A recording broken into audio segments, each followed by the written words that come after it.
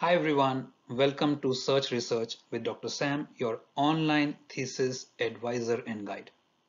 In today's video, we are going to be talking about the different ways you can combine qualitative and quantitative research to improve your rigor of research, your research findings, the quality of research, overall impact of research. So today in this video, I will tell you 11 ways of combining qualitative and quantitative research. So let's get started.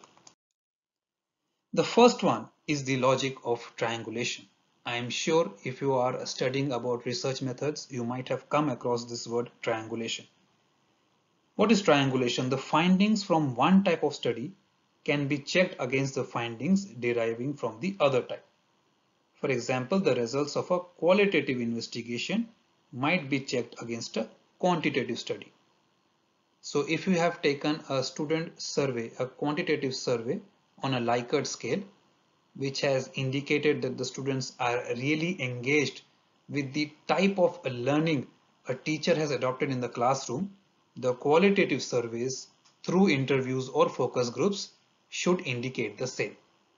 That is combining the qualitative and quantitative to achieve a triangulation of results. Sometimes the qualitative research will facilitate the quantitative research.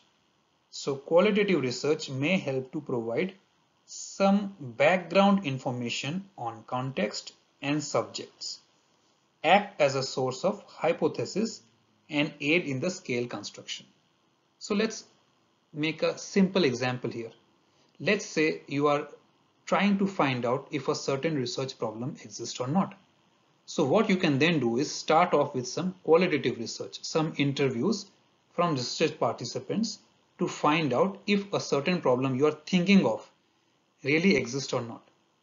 If that is confirmed, then you can carry out a further in-depth investigation through quantitative surveys which can appeal to a larger population.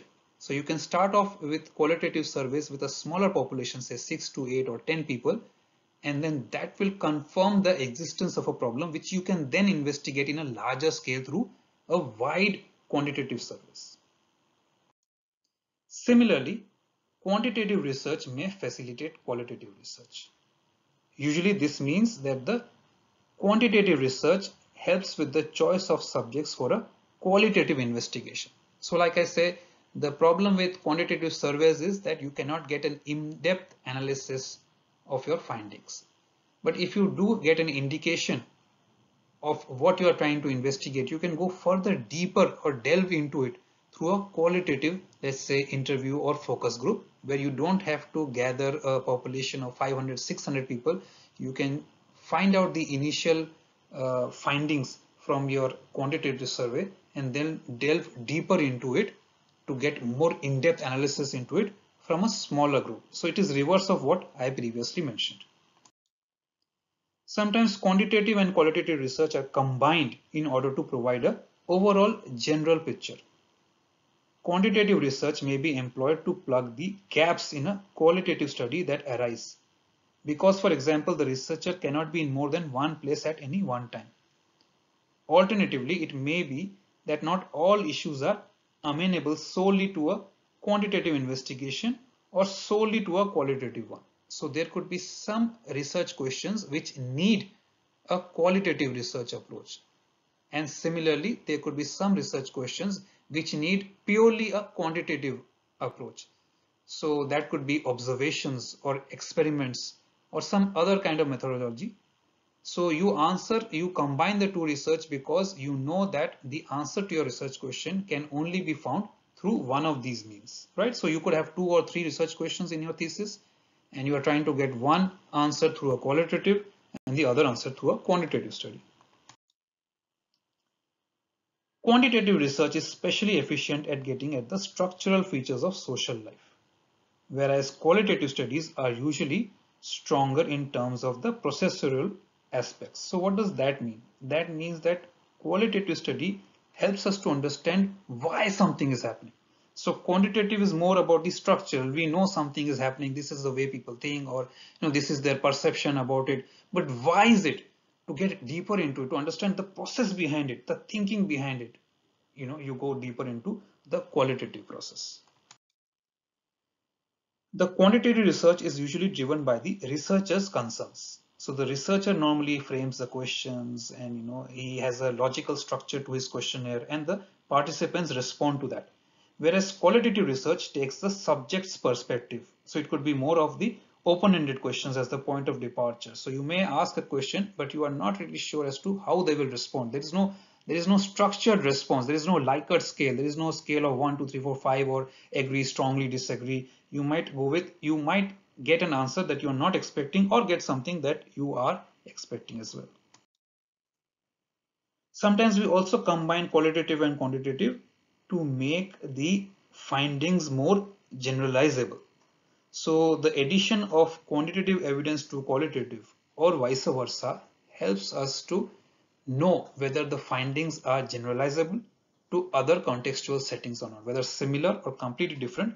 But ideally, your research findings should be generalizable. It should be applicable to other settings also. All right. So if you say that improved lighting helps in improving the productivity of workers in a glass factory, then it should be the same maybe in an electronic manufacturing parts factory as well. So improved lighting, or more breaks lead to better productivity, or less breaks lead to better productivity. So if you find something, is it generalizable?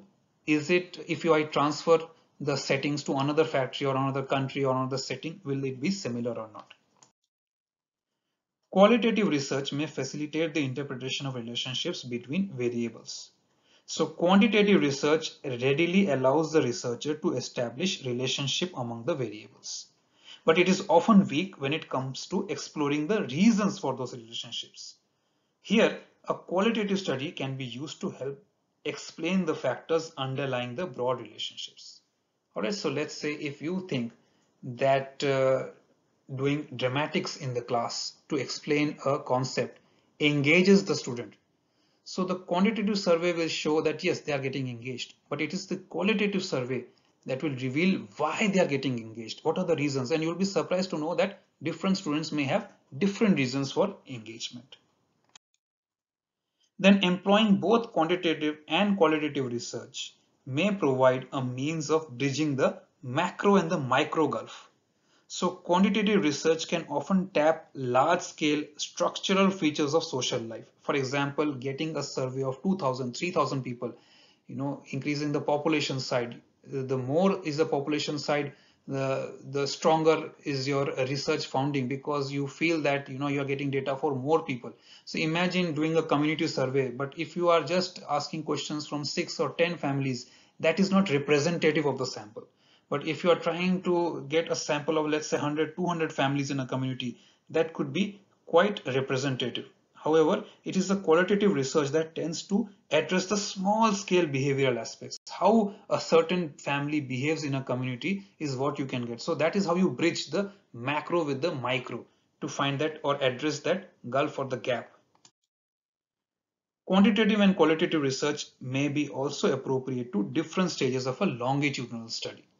So you might do an initial study. Let's say you have used simulators to train nurses to respond to emergencies, and then after a few months you go at the workplace and employ a quantitative or a qualitative research to see whether some of those nurses who underwent training through simulators, are they really being able to respond to similar emergencies based on the simulator training. So it's a longitudinal study where you study the same participants, but after a period of time. Initially you might use a qualitative or a quantitative, and then later on in the period you might use the opposite, either the qualitative or the quantitative as well. Finally, you have the hybrid research, when qualitative research is conducted within a quasi-experimental quantitative research design. So it is part of the design itself where you combine the qualitative and the quantitative. So this is where the research design is such that you have to conduct the qualitative research within the quantitative research itself. It's kind of a mixed research design which requires, because some of the questions that you are asking the participants may require a quantitative response, whereas within the same questionnaire you may also have a qualitative research design, open-ended questions which will get the required response, the in-depth analysis. So the same instrument has both of them incorporated within each other. So I've tried to give you some simple examples here. We'll go deeper into it, but this is mainly to explain what are the different ways to combine the qualitative and quantitative and why it is required, what are the benefits of it or what are the downsides of it. So I hope you guys enjoyed this video. I try to keep these videos short so that you are not too bored listening to lectures, but let me know what you think about this video. More videos to follow and good luck with your studies. Bye for now.